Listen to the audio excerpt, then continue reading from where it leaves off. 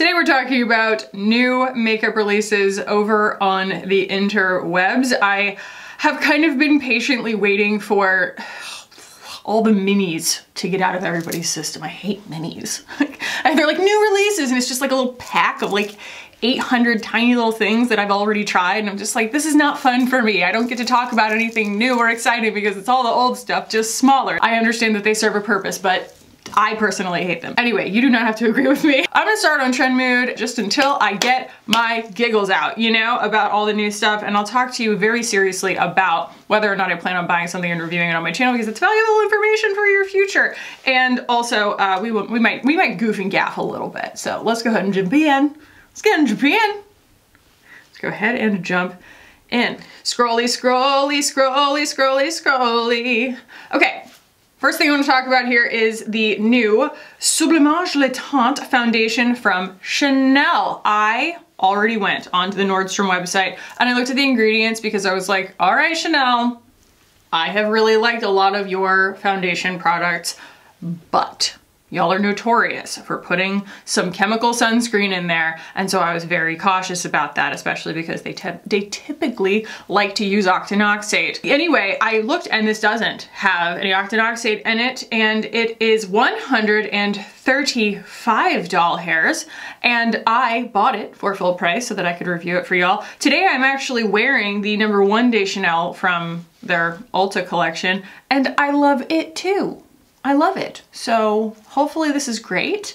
I'm excited to try it. So yeah, that's a full honest, no goofing, no gaffing, just like, it looks really cool. It is in a tub, but they give you a brush. So I'm gonna try and be disciplined enough to dip the brush in, dispense the product that way, and not just like, caveman, just like spread it all over my face and, you know, adulterate the entire thing with whatever bacteria I decide I'm gonna have on my hands that day. So I'm starting to really be aware of those kinds of risks in my life as I'm fighting for my life trying to get this dermatitis to go away. Benefit is coming out with, I don't even want to edit that. You know how, it's kind of like when you pull your laundry out of the dryer and you're like, I don't want to fold this. That's how you know that you that you hate that garment and you should just get rid of it. If you're not excited to fold it and wear it again, you probably don't like it that much anyway. That's how I feel about this Benefit highlighter. I'm like, once I see that in my footage, I'm not gonna wanna edit it because I don't care. I don't wanna listen to me talk about that. So that should give you some idea of how I feel about Benefit's new highlighters. All right, okay.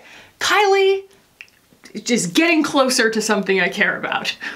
I don't know who her team is, like who's giving her advice or whether this is all coming from her cool little brain, because I don't know if y'all remember, but before she became Kylie, the internet Kylie, she is a very, very funny person. She has a hilarious sense of humor. She's really quick-witted. And I feel like all of that kind of like tongue-in-cheek, nod, wink, wink cleverness is going into her concepts right now because she's got all the money in the world. All of it. Actually, Elon Musk has the rest, but she has most of it.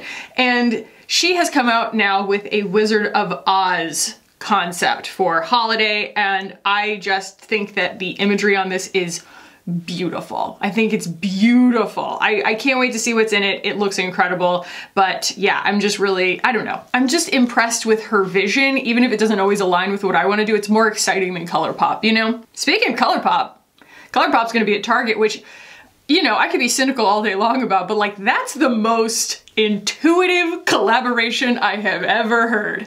ColourPop at Ulta doesn't even make as much sense as ColourPop at Target. The only thing about that is that I doubt there are going to be any abilities to like live swatch, you know? Typically like drugstore sections don't leave out samples for you to actually touch and use. But if there's one thing you can say about ColourPop's formulas, is that they're consistent. So if you look at a color, you're like, I pretty much know what that's gonna feel like. If it's one of their squishy ones, it's gonna be squishy. If it's one of their balmy ones, it's gonna be balmy. If it's one of the powdery ones, it's gonna be powdery, and then you just pick the color. ColourPop has that going for them, so I think that that's a match made in heaven. Am I going to be shopping it? I don't have a Target anywhere near me, and I'm really not interested in paying money for ColourPop, but I think that it is neat, and I think that for the price point, it makes perfect sense.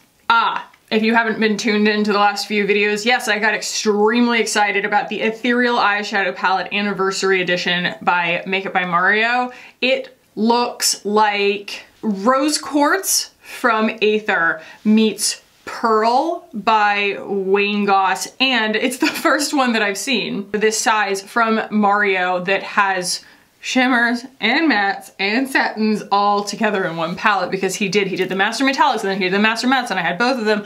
And he did, I don't know, I have the crystal reflectors. They're fine. I don't understand what the hype was, but this is neat. I like this and I bought it. I bought it full price. So as soon as it came out, I was like, add to cart. So I actually did it live in a video. So I'm actually really psyched to try this. It looks like, honestly, like my dream palette. And that would make a lot more sense if Natasha Denota had not recently named a palette my dream palette. No, this looks like Kaki's dream palette. That looks like me in a nutshell. By the way, I'm wearing Utopian Dream today, as if you couldn't tell. Like, this is the most branded glitter I've ever seen, you know? It's like, oh, I think I have a little mascara. A little mascara? A little bit of mascara. You wouldn't know. It's just galactic chaos out there. But yeah, that's very recognizably the Utopian Dream. Ooh, okay. Do I need to try Jill Stewart Beauty? Because their packaging is so pretty. It's giving Too Faced, but even more girly, bougie, Love Shack fancy. I don't know. There's just something about it that's so over the top femme that it really tempts me. Plus, it kind of looks like Fluorosis, but I don't know, man. Fluorosis, every time I've seen it actually like reviewed and swatched, it looks pretty disappointing. Like, I think that that's the main question is, does it perform? I am seeing gorgeous, gorgeous components, but am I seeing anything that like particularly appeals to me? Not really. That's the other thing that's kept me from buying from Fluorosis, is that they are a Chinese company, and so their shade ranges are, they're really weird. Like, the skin tones are obviously a lot lighter than, you know, the full spectrum of the human race. And then pretty much all of like the lip colors and the blushes and stuff are tones of pink. Like, they look kind of like popsicle pink red. There's really not a lot of like desaturation or lavender or anything particularly like muddy. I'm sure that there's some kind of, you know, intuitive through line there that I'm just missing, but it just hasn't been appealing to me because I don't want to review a foundation line that has so few shades, and I don't find those kinds of lip colors appealing, so. Okay, I do want to talk about this new YSL holiday collection. It is a 10 pan eyeshadow palette that I know that they might just be pressed that way, but it almost looks like some of them are creams. Regardless, I am interested in everything except the far right two of them. And honestly, interested insofar as those colors resonate with me as something that I would wear, not anything past that. I look at them and I'm like, I own that in so many palettes because it is a color story that excites me, and I just don't feel like paying $150 for shades that I already have in so many formulas that I really like. But I think that the weird part is how obvious it is that those right two were just added on for like holiday flair, you know? I was like, Santa colors. Like, I get it that we want things to look kind of special and giftable and seasonal and whatever, but I think that we always shoot ourselves in the foot with this like Christmas time means we need to wear red eye makeup thing, because like there are burgundies. Plenty of people can wear burgundy, plenty of people can wear like deep plummy colors and things like that, but it's when we get into this like on the nose Santa Claus red. I am not going to say anything completely absolute because I'm sure someone can pull it off, but it's not my first choice, and it's not an intuitive thing that I want to put on my eyes, you know? Like red sparkly eyeshadow. And honestly, I want to say that this is probably one of the better, I don't know, I haven't tried YSL's eyeshadows, but I would guess that it's high quality and it's probably one of the better red sparkly holiday eyeshadows that you would come across, and I still don't trust them to do something that would like flatter my eyes, you know? I just don't trust their preparation. It's such an odd choice to me, and we just keep doing it. Now, these lipsticks, okay. Rouge Volupte, I sound ridiculous. Rouge Volupte, all right, Kaki, one more time. Rouge Volupte Shine. In the shade 122, like, sign me up. That color is so good. I don't own anything quite like that. It's like this deep nude beige with a little bit of like a rose thing to it. Oh, that's my I love it face. That's my I can taste it in my mouth face. I know it looks like an I don't like it face, but it's like I'm trying to stop myself salivating face. It's so pretty. I fear that it would go too peach on me because it does look a little bit peach on the white skinned model, but on the medium skinned black girl, like with the freckles, it looks, I mean, it's her lip color showing through obviously, but it looks like it's got enough kind of tawniness to it to counterbalance a little bit of yellow in the undertone. And that might be why it's going a little bit orange on the girl on the bottom left, is because I think she's, at least in the photo, she looks like she's like a very pale olive, which I am not. So I think that that color might be outstanding. And I've been trying to find an excuse to buy this formula, like find a color that I liked, because the formula looks so yummy. It's so shiny. I am just not, I mean, yes, I like a low pigment matte, but if I really have my druthers, I always want shine and bounce on my lips, and that just looks so delicious. It's so juicy, bouncy, and healthy looking. It looks awesome. So that one I might have to do. I'm kind of loving this whole idea because I used to only like want to order like a new product if I ordered a bunch of other stuff from the brand all at once, and like I would do a full face, you know, and get an idea of the whole brand for a review. I felt like that was the only way to make it worthwhile.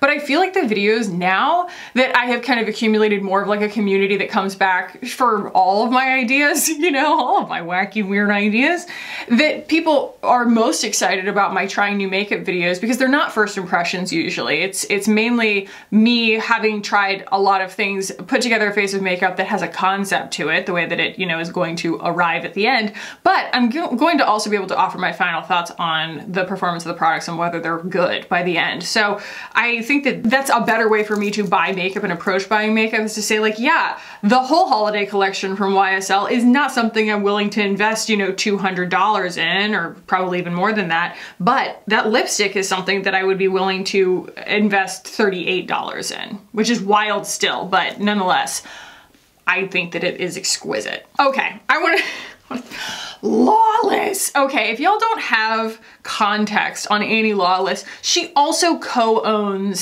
Soju, the juice company, and a few other things, and she is just filthy rich as far as I can tell. So I think that Lawless Beauty is almost kind of a pet project for her. It's just very like, I like wearing makeup, I'm a very pretty girl, and I have a point of view, and I'm going to use my beauty line to put out things that I like. You know, she puts out like plumping lip glosses, she put out blushes that are fine. Her eyeshadow formulas are a little sub-fine. And the color stories are unimaginative at best, okay? I have just never particularly been thrilled with anything that I got from Lawless, except probably the Forget the Filler lip gloss. It's very, very good. It's a little sticky, but it is actually extremely like juicy and sexy looking. It's a very good lip gloss.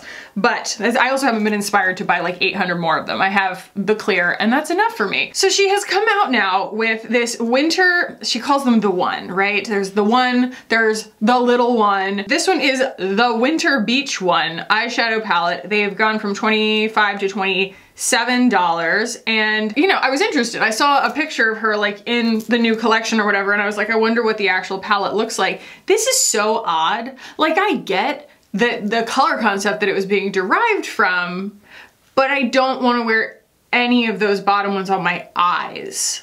Especially not that weird blue, because I know what those formulas feel like. They are not emollient at all. And like, I'm sorry, that color of blue doesn't exist in anyone's skin.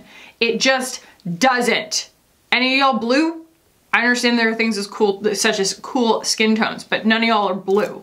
And so that being in her matte formula is going to look skippy, and there's nothing else in that little mini palette that's going to be able to complement it or bridge the gap there. Like, you're not gonna be able to build it to full saturation and get a local color out of it, like a blue eye look. It's going to have to be something that's like a crease shadow or like mixed with the green or something, and it just sounds like a mess. It just sounds like a mess.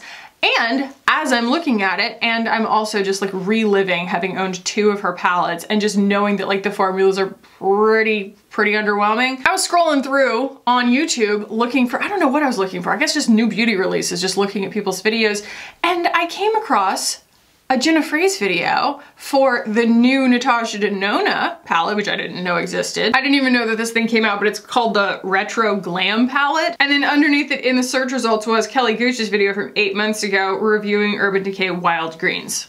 I did not own either. Obviously I don't own the Natasha Denona one, and I did not own Wild Greens. I do like an Urban Decay eyeshadow formula, and I know Kelly liked the green palette, the Wild Greens palette. I'm sorry, but like, spot the difference. It looks derivative.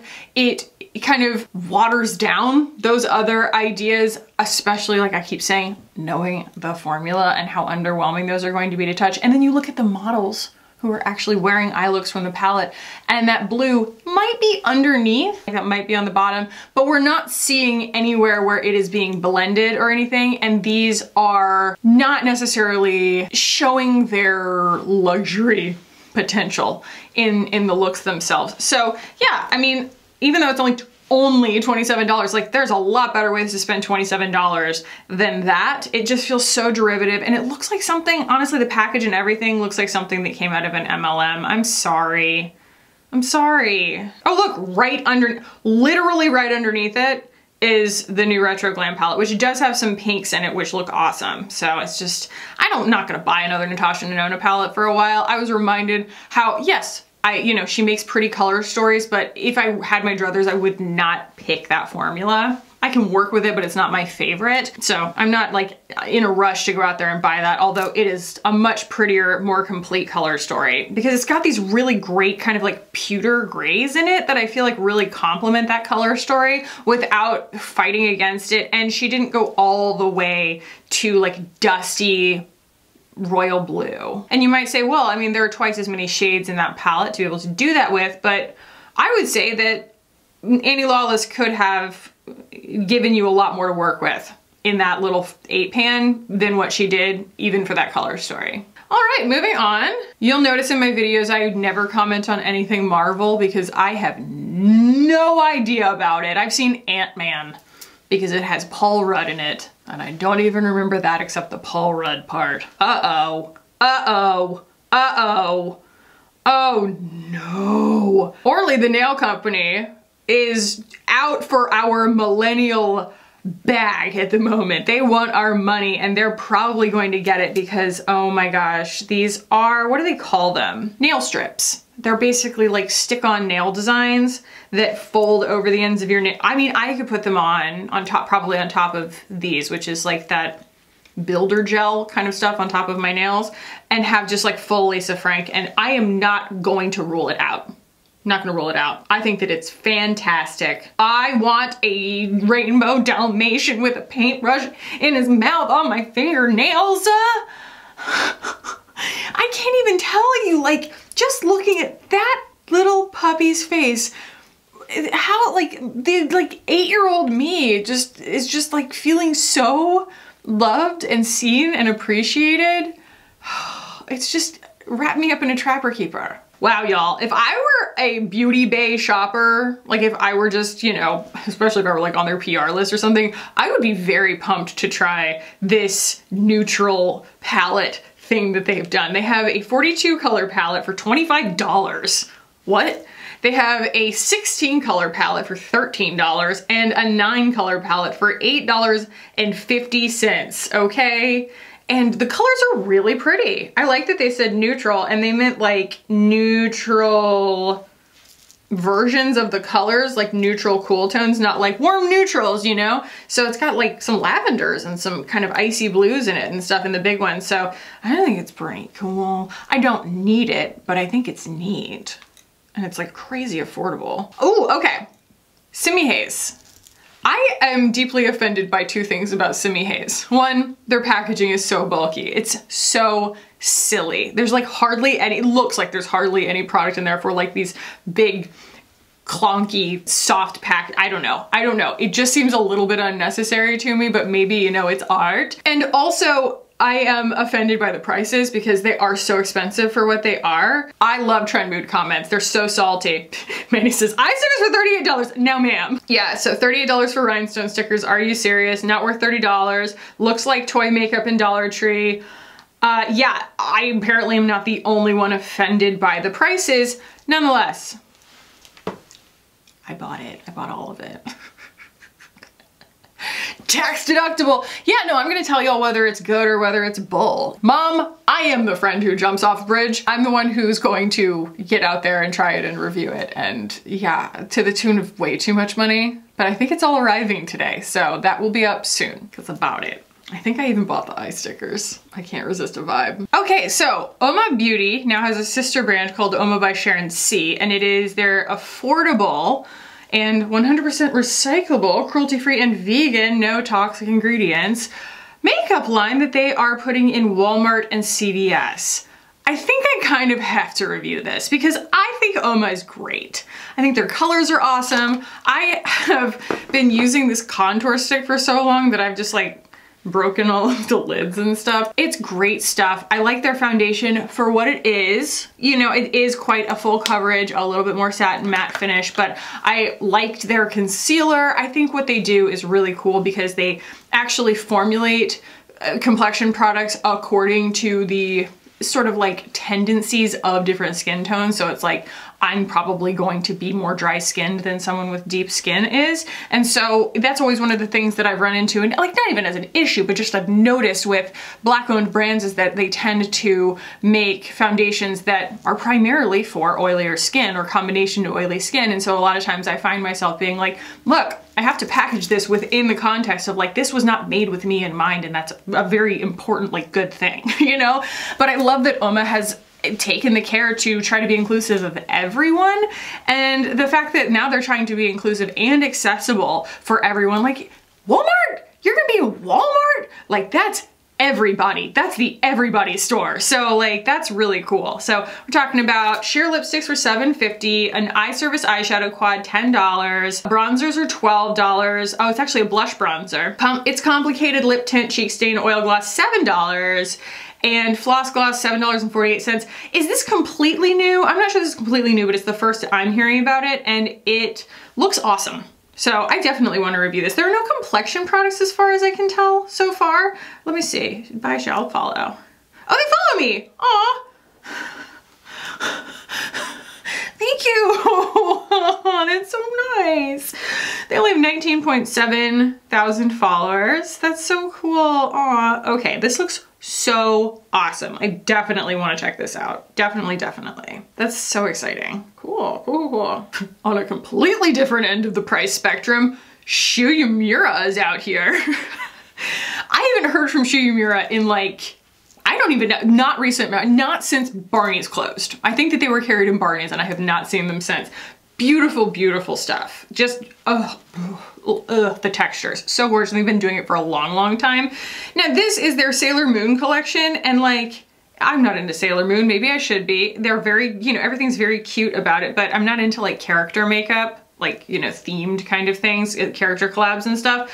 And I feel like that is what they've been doing a lot of lately, but I really want to like find something in their line to try. There are a bunch of brands like that. Like, I keep filling my cart at Surratt, but like, I'm also kind of waiting for Surratt to put something out that's new so that I'm not just like randomly putting out a Surratt review that just kind of gets thrown into the annals of the algorithm for no freaking reason. Like, I have to think about these kinds of things. And so I've just been kind of waiting to be excited about something, but there is a highlighter. Or is that an eyeshadow? I don't know, but it's like a multi-chrome that's, oh, it's so pretty. What is that? Okay, it's actually an eyeshadow palette. It's weird. I don't know about that purple that's in that eyeshadow palette. Like, I don't mind a purple, but I don't know about that purple specifically, you know, for me at least.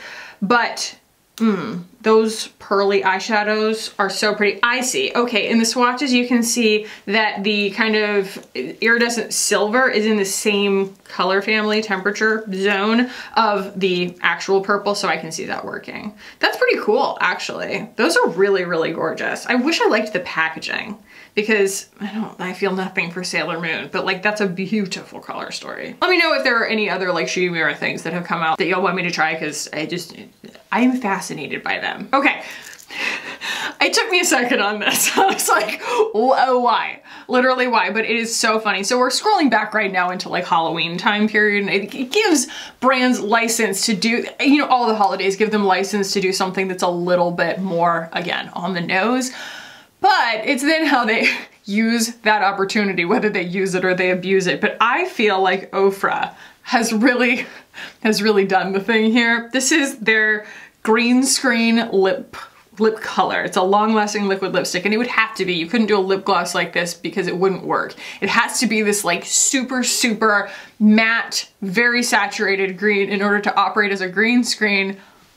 How funny, because all of these high-end editing softwares, but also apps and stuff like that, have a green screen function that would recognize your lips and you could put anything on there you wanted. I watched HopeScope do that on one of her videos. She's like, you know what? This dress is really terrible, but what I could do with it is use it as a green screen, and she did, and it was hilarious. I'm almost tempted to do it just so that I could play around with it and just maybe make like some really funny TikToks with it or something. I don't know. It sounds neat. How do we feel about Lunar Beauty? I've honestly not kept up with Manny, but he sure is funny. And I know that there's been scandal and there's been drama and there's been all of these things, but like, I'm no angel, and I think that he is doing the best that he can. You know what I mean? He's out there doing the best that he can, learning out in the open, and Lunar Beauty seems to be thriving, especially in the face of a lot of things that came out around the same time from other creators that are not necessarily thriving. Yeah, I mean, his color stories are beautiful, and he has, this is a build your own palette advent calendar, basically. So it's like, it's okay, but you only get the same shades. So you open it up, I'm sorry, that's a reach. Manny, that's a reach. It's an empty magnetic palette, 12 single shadows in different finishes, but like it's always the same colors, so it's just a palette. I'm sorry, Manny, that's not an advent calendar. I mean, I guess technically it is, but there's nothing surprising about it. It's just like, here, you put it together. It's a recipe. It's a lunch that's been packed for you. I won't be picking that up. Hip Dot, y'all are weird. I watched Trixie unbox some Hip Dot stuff, and he was like what I'm supposed to, and he thought it was cool, but like, you know, the fact that you're actually using a mold of a character to apply makeup with, he's like, you know what? I appreciate them for doing something different, and I appreciate him for trying to find something good to say, but I think it's a little impractical. By the way, I did buy some more Trixie. I bought some stuff from a drag queen that's not from RuPaul's Drag Race. Almost didn't get that one out. And I bought some more stuff from Kimchi, I think. And I bought a palette from Miss Fame, like the original palette that has like very mixed reviews. And so I am finally going to do my drag queen owned makeup video. And it's not going to be drag queen makeup. It's like, you know, I'm not going to try and do Trixie's makeup. Although if y'all want me to, that would be a hot mess, okay? I would be so bad. But I did order the makeup because y'all have actually, a lot of y'all have followed up and been like, are you still planning on doing that video? And I honestly wasn't, because it kind of like slipped my mind, but I didn't realize how many people were excited about it, so I'm gonna do it. I listen, I read the comments, I care, okay? Okay, so I'm sorry. I understand that what goes around comes around, and like, you know, there's nothing new under the sun or whatever, but like, Give Beauty by Gwen Stefani wants me to make a big deal and get excited about a loose glitter. Like it says, high shine, metallic finish, soft luminous shimmer, customize the intensity. Yeah, that's how glitter works. I don't understand what's new about that. It's not in any texture that necessarily is going to like not fall out, you know what I mean? It's not like Danessa Myricks where maybe the packaging on those little flakies is not ideal, but at least it applies all on its own. You don't have to mix it with anything. It's not gonna just fall out everywhere. This is literally just a shaky container of glitter, and they're trying to sell it to me as like some kind of innovative beauty product. And like the whole idea that it's like, you know, she's a clean beauty company. It's like clean glitter. Okay. I don't know, man, surprise me. See, this is what I'm talking about. Kylie put out a Batman collection, Like, she DGAF at the moment. As far as like, I mean, she obviously cares about the quality of her stuff, but like, she's not trying to impress anybody. She's just doing what she wants to do, and I kind of like really, really back it. Oh my God! How did I not ever see this? This is so brilliant. I have goosebumps. Again, right here in my nostalgia. Right in my nostalgia area of my prefrontal cortex. Drew Barrymore of Flower Beauty has collabed with E.T. In case you've forgotten, she was in that movie. You know what? If you don't know that, I'm not even gonna say I'm old. If you don't know that, that's on you, because that movie's great. And also, if you have been watching all of those Halloween series on Netflix, Midnight Club, Midnight Mass, Haunting at Hill House, Bly Manor, they all have the grown-up who played Elliot in E.T. in them. I'm gonna edit out all the long pauses so you don't know how long it took me to remember all of those names, but I think that that's neat.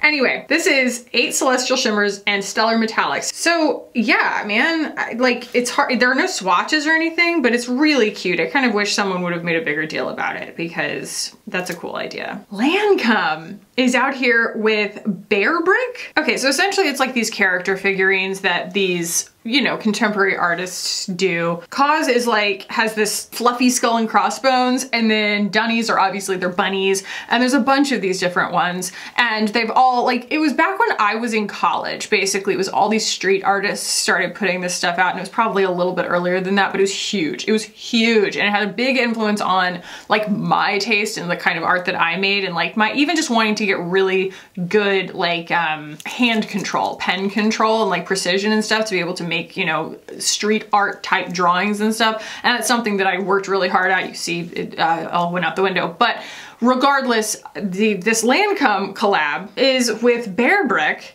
and it is these, you know, cute bears or whatever, and it's got the Bear Brick like impressed into the lipsticks and stuff, and then there's also a Clarifique double essence with all of the branding on it. And a lot of people are like, I don't know what this is, but I love these colors. And I'm very like, I don't give a crap about these lipsticks. I love the collectible little bear, because that's the kind of stuff that I'm into, you know? So I wish that Lancome would come out with my shade again, Nuit à Joux. If they had, I would have bought this, but this is pretty cute. Y'all wanna know something terrible? I've never seen Shrek. We'll close out with one thing, and that is the Glossier SwissMissBalm.com. Glossier is actually opening up a store in Brooklyn. They invited me to the opening this week, but I'm just not gonna be able to go. I went into the city last week, and I'm not doing it again this week. It's a lot, especially if you're not staying the night, but I stand by their balm.com ideas. They're pretty much always the balm.com. And that Swiss Miss, it's not just a really great, like, dialed in Swiss Miss kind of hot cocoa smell and flavor. It is the prettiest brown. I'll have to bring it in here. I have it in my bedroom. I'll do it in another video or whatever. But like, it's a really good brown, even colored wash lip balm kind of thing. It's a beautiful color. So if you have been thinking about it, I highly recommend trying it. It's super, super obviously nourishing and everything. It's pretty much my favorite lip balm for me because it really works. I like buy them for my family, my extended family, my friends. Like, my husband just steals them. But yeah, all of the collabs and everything, like, I end up getting them just because I'm gonna use them, regardless of whether they're like my absolute favorite or my least favorite. It doesn't matter. I'm gonna use them because they're all, even their worst ones are pretty good, and the Swiss Miss is darn cute. And I got it in PR, and they sent me this really cute, like, Glossier thermos with like mountains on it, and then like a couple of packets of Swiss Miss. I was like, this is cute! So either way, I think that one's a win. It's really good. And it's not super fragrance. I feel like some of them are so fragrance, like the mango, like I have to like leave the room. It's so strong. I'm either in the mood for it or I'm not. So anyway, that was discussing some new makeup releases and which ones I'm planning on actually picking up. Let me know if there are other things that y'all have seen around. I swear I have scoured the Sephora website like more times than I don't even want to admit, you know? because of the sale and just making sure that I'm kind of talking about everything and getting everything that I've been excited about, and there's really just nothing new on there that's like particularly thrilling to me. But I'm excited about the things that I mentioned today, and I hope y'all are too. If you enjoyed just hearing me talk about this, it's been a while since I've made a video like this, but I'll post the last one that I did, and I will post my most recent trying new makeup video, because that's kind of what these end up becoming. It's like a forecast of what I'm going to review next. So hopefully you can find something that you will enjoy. I hope you liked this. Like, comment, and subscribe if you have not already. I love y'all, and I'll see you in the next one. Bye.